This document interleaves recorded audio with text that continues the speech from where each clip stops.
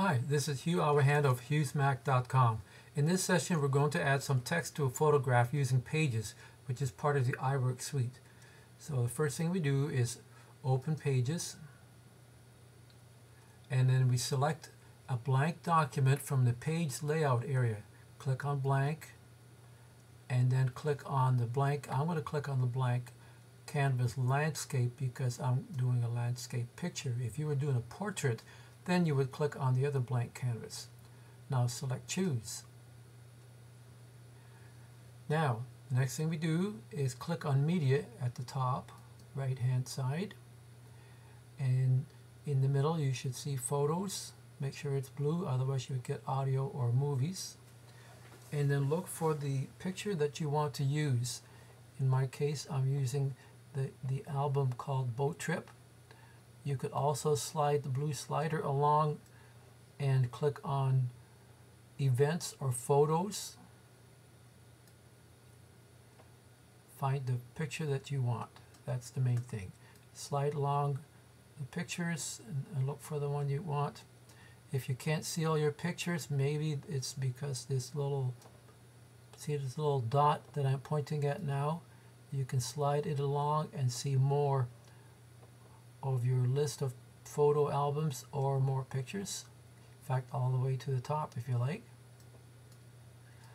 And then click on the picture that you want. Once you have found your picture, click and hold,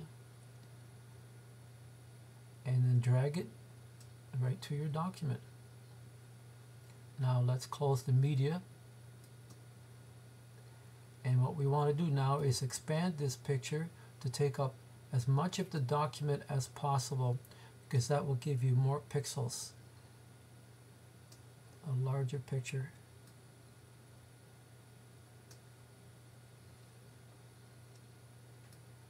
Any white space left over, don't worry about that for now. We'll fix that up when we get the picture into iPhoto. The next thing we want to do is click on text box, and the text box opens in the middle of the picture, and then I'm going to copy and paste some text into it. You could also type. As soon as you start to type, the text that is already there is replaced by what you type. Now move your mouse and click anywhere else but inside the box. Now click in the box and you'll see that it's highlighted with lines around it. And now we want to move this box by clicking and holding to the location that you want. Click and drag corners to move it. And we want to do a couple more things. We want to change the size of the print. So now I just click on the command and the plus, and that will enlarge the print. You can make it smaller too if you like. You can also change, what I just did was change this size, tighten it up, and I don't care, you can leave it like that if you like, that's up to you. Okay, then you can also change the fonts by clicking on fonts up in the corner. Make it a nice handwriting font, for instance. Okay, now you can change the color. Before I was going to close this box, but first let's see. You can change the color of the text by clicking on color here, or you could have also clicked on colors up in the top right hand corner. Now let's make this text white. Okay, let's close colors and fonts, and then click somewhere else to close. You know what, before I do that, let's change this size because the one word is missing. There we go. See, that happened because I changed the style of text, so that took more space. Okay, we're ready with this. Now we click anywhere out of the text box so that the lines are gone, and we are ready to move this into iPhoto. To do that, a little tricky, click on print. No, we're not going to print. What we're going to do is click on PDF and click Save PDF to iPhoto. And actually it will save it as a JPEG to iPhoto.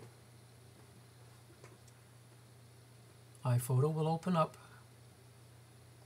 Oh, you can't see it on your screen, but iPhoto already was bouncing. And now it opens up and it imports the picture. There we go. Now, what we want to do is edit this.